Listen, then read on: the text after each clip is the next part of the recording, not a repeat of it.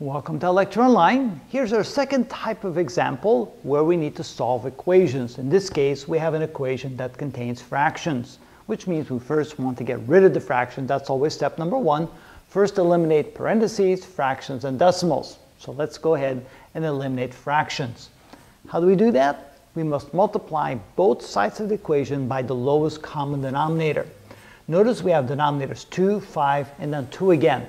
If we multiply these two together, 2 times 5, that gives us 10. And notice that all three denominators evenly fit into 10, which means that's our lowest common denominator.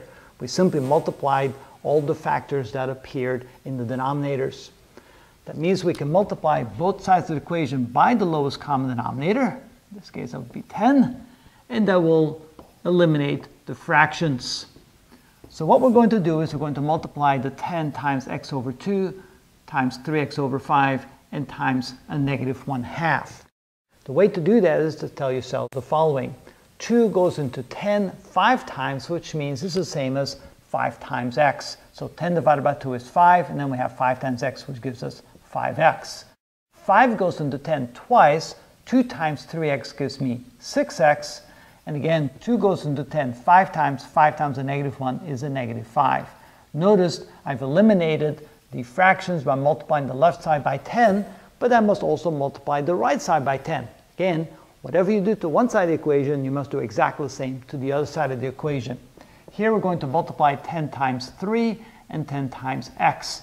10 times 3 is 30, plus 10 times x is 10x. Now we're ready to move on to step 2.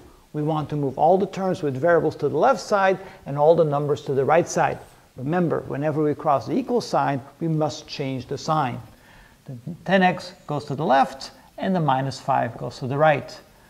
On the left side, we end up with 5x plus 6x. They're already on that side. When we move the 10x to the left side, that becomes a minus 10x, equals 30. When we move the negative 5 to the right side, it becomes a positive 5.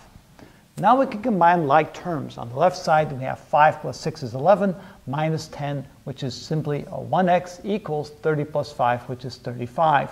We don't have to go to step 4 because we already have the solution of the equation. When x equals 35, the left side equals the right side. And that's how it's done.